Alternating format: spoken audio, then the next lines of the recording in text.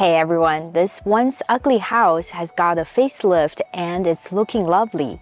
I'm going to show you the entire transformation inside and out, and as usual, I'll spill the beans on the numbers, so if you're interested, don't miss it. On the front yard landscaping, we got rid of the boxwood hedge that was incomplete so we could review this front area, and we also removed the large shrub that was covering a lot of the house. We installed artificial turf and some rocks and plants to add some design element. The exterior of the home didn't look that appealing, partially because the second story was added on later and there were some small windows. So during our renovation, we replaced those windows with much bigger windows to make the entire home look more consistent. We also replaced some single pane windows on the lower level and freshly painted the exterior. It was quite challenging to choose the right paint color because of the red roof, but I think I managed it okay, and the house looks a lot more refreshed. Now welcome inside this new home. On your left side is the living room, dining room, and kitchen. Straight ahead are stairs going upstairs, and on the right side are some bedrooms and bathrooms. The biggest change in this living space is the removal of the fireplace wall. It was a little expensive and challenging, but for this price point, we decided that it was necessary, and it did improve the flow of this home dramatically. On the living room, we replaced the single light fixture with multiple recessed lights, so the ambiance improved a lot. We also removed the green pad on the flooring and refinished the hardwood floors on this entire level with a clear coat to bring out the natural wood finish.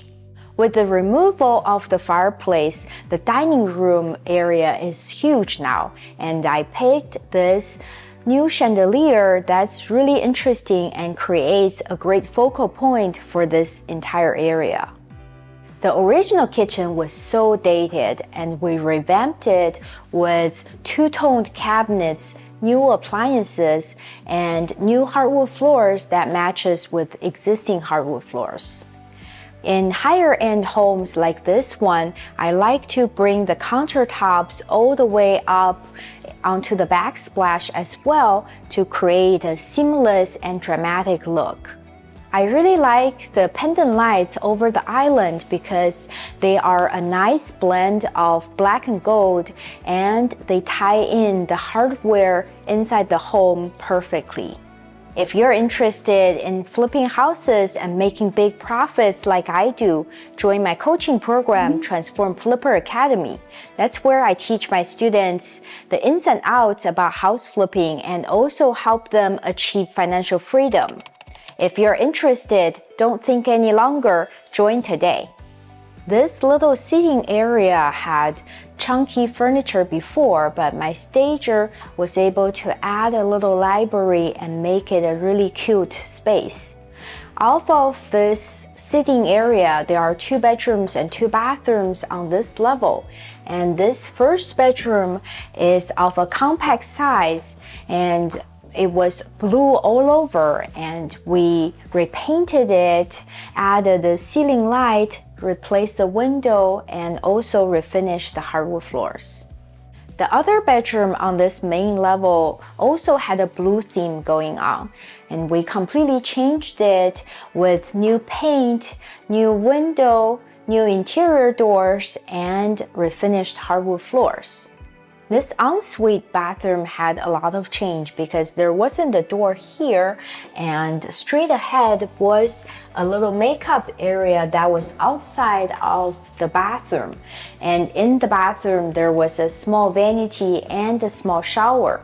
So we moved things around and combined the makeup area with the vanity to make it a much larger vanity for bigger counter space. And we were also able to fit a full-size shower in here to add a lot of functionality. I really like this vanity because it's a very sleek floating vanity, and it's also wood-toned, which is very trendy right now. And the thick countertops also make it look very high-end. The hallway bathroom is not big, but it got a fresh makeover. From the shower tiles to the vanity to the light fixture and the mirror, everything is new and everything makes it a lot more modern than before. For the stairs leading upstairs, I was going to replace the pony walls with new metal railings, but it would cost a lot of money, so I had to give up that idea. But we did replace the carpet with new flooring on the steps, and it really created a modern look. We also replaced the track light with a new chandelier that has multiple bulbs. It looks very dynamic and pretty. This first bedroom upstairs is huge. We already have a bed set up here and a little play area set up over there, and I can see a lot of options for the next buyer. The primary bedroom upstairs is such a dream. It's got so much space, it has vaulted ceilings, and it's filled with natural light. You don't have to turn on any lights during the day. And in here, we didn't do a lot of work on this room itself, which is put in the new recessed lights, new window, and new flooring. But we did enlarge the walk-in closet here. Now this closet is enormous. It's bigger than the closet I have at home, and I'm so jealous. We put in this large window here to enhance the curb appeal. And if the next owner doesn't like the clear glass, they could put a film over it or blinds, and it would still offer a lot of good natural light. The ensuite bathroom got a complete makeover. There was a vanity around the corner and a closet that was taking up a lot of space. We got it all and reconfigured the entire space to fit in this large dual vanity, a freestanding tub, and a full-size shower. This is probably one of the biggest vanity I've ever put in a home, and it's really stylish. I love that it's floating and it has a lot of drawers and cabinets, and it also offers a ton of counter space. And we pair it with very sleek mirrors with a thin profile and the light fixtures that are very decorative. A freestanding tub is an essential item for a spa-like bathroom, and this one is really nice because we used a seashell chandelier to decorate the top and create this full package. And on the shower here, we have some marble-looking tiles, and on the bathroom flooring, we have a little contrast with darker tiles. In the backyard, we ended up having to replace the lawn because the grass was full of weeds. We also added these planter boxes because growing your own vegetables is such an appealing idea. And towards the end, we added the putting green, which would be a big hit for adults and kids. If you've seen the before video, you probably don't recognize the interior anymore because there was not a surface that wasn't touched.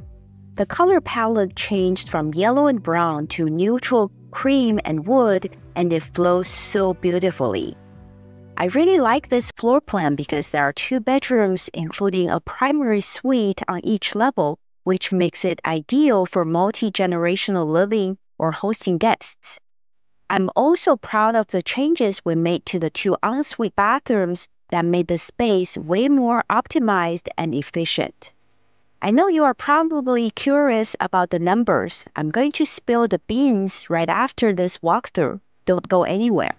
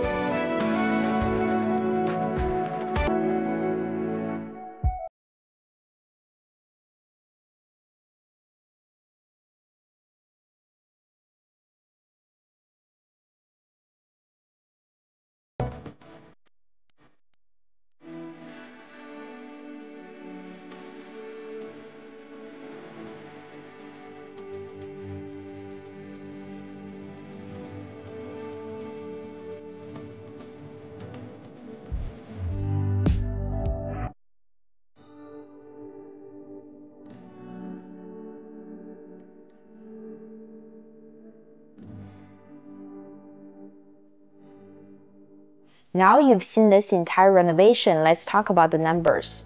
I purchased this home for around $2 million and we put almost $200,000 into the renovation. The resale price was $2.6 million and the profit is about $250,000. If you enjoyed this video, give me a thumbs up and subscribe to the channel. Thank you so much. See you next time. Two-toned cabinets, new appliances, and new hardwood floors.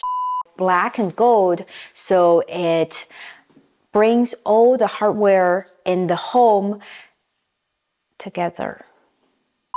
Is of a compact size, but still that has multiple bulbs and it looks very, and it has vaulted ceilings and it's filled with natural light. We didn't have to do much work in here other than, sorry.